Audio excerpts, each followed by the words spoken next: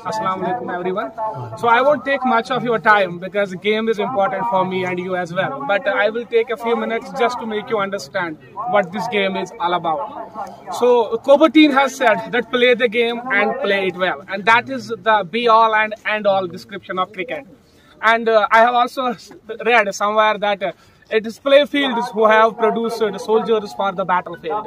So discipline is something which is the sine qua non of modern day cricket, and that's why we call cricket a gentleman's game. But I will have something out of the box for you. That is simple.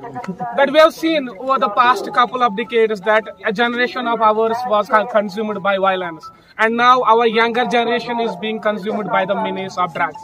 And for that, we have got a very strong weapon, that is cricket, that is sports. So for me, it's quite simple. The message is loud and clear. Play the game and play it well. Say yes to cricket and no to drugs. Thank you very much.